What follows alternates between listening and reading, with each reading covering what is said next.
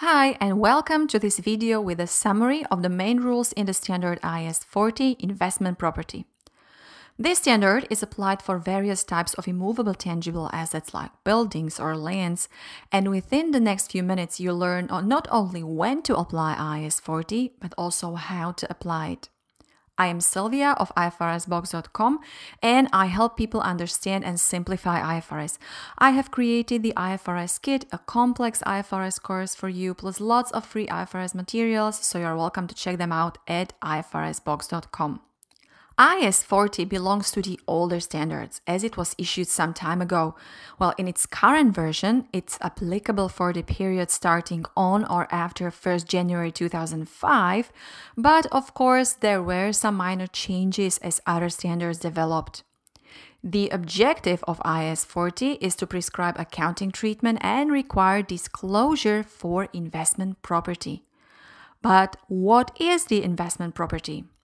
It is a land or building or a part of it or both. So you can see here we speak solely about immovable tangible assets, and that is held for either to earn rentals or for capital appreciation. It means to make money on increasing prices on the real estate market, or for both. So investment property is not held for use in the production or supply of goods or services or for administrative purposes. It is also not held for the sale in the ordinary course of business. So here you need to focus on the purpose. Why are you holding a building or land? How are you monetizing it? How do you make money from it? If it's the first three, then use IAS 40. If it's for a production or admin purposes, use IAS 16, and in the last instance, use IAS 2 in most cases. Let's talk about when to recognize investment property in your financial statements. You can do it when two conditions are met. It is probable that the future economic benefits that are associated with the investment property will flow to the entity. Well, think about associated rewards and risks. And the cost of the investment property can be measured reliably. This rule is very similar to the rule in IAS 16 for property, plant and equipment, so maybe you are familiar with that. How do we measure investment property initially? That is, when it's recognized in the financial statements for the first time. We do it at cost, including the transaction cost, and the main components of cost are purchase price. Well, this is clear. And any directly attributable expenditures, and here there are items like professional or legal fees. Be careful because we do not include any startup expenses to investment property, well, unless they are directly attributable to that property. We also don't include any operating losses in pre-operation stage or until reaching a full capacity, and abnormal waste of materials, labor, and other resources incurred at development of investment property. Let me also tell you that the cost shall be measured at cash price equivalent. So if the payment for the investment property is deferred to some future point, then you need to discount it to the present value. How do we measure investment property subsequently, that is after the first reporting period?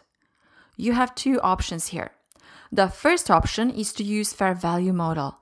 Here, the investment property is measured at fair value. Well, simple as that.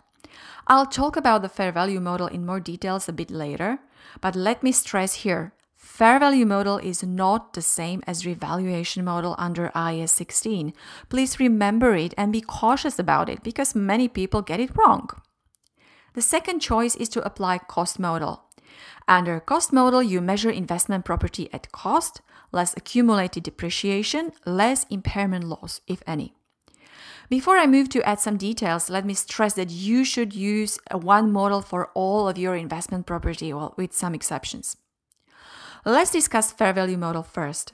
Under this model, the investment property should be measured at fair value, so it means that you should revalue the investment property at least at the end of each reporting period.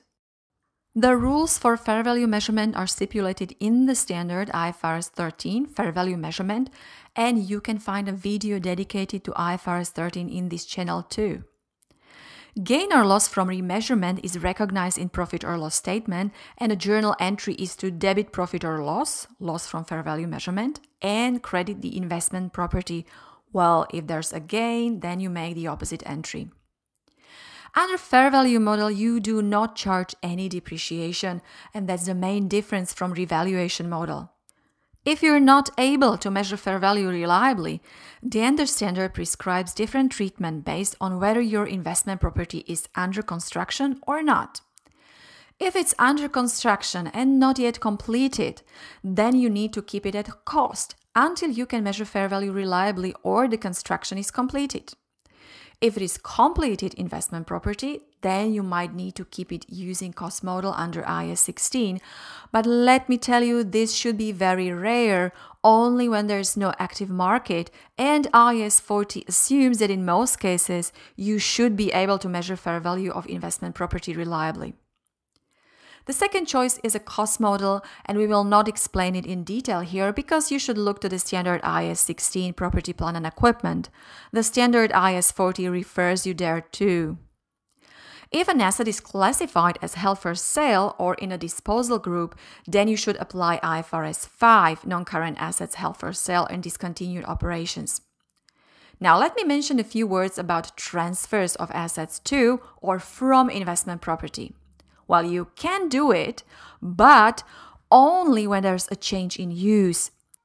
For example, when you start using a building for your own headquarters and you rented it out previously, then you can transfer it from investment property to property, plant and equipment under IAS 16. Finally, let's explain when investment property needs to be derecognized from the financial statements. It's either on disposal, by sale or entering into a finance lease, or when it's permanently withdrawn from use and the economic benefits are no longer expected. When you derecognize an investment property, then you shall calculate gain or loss as net disposal proceeds less carrying amount, and it shall be recognized in profit or loss. Well, we have just summed up the standard IAS 40 investment property, and if you'd like to learn a bit more, you're welcome to check ifrsbox.com, subscribe to our free newsletter, and receive many useful IFRS articles, videos, and other materials. Bye-bye, and thank you for watching.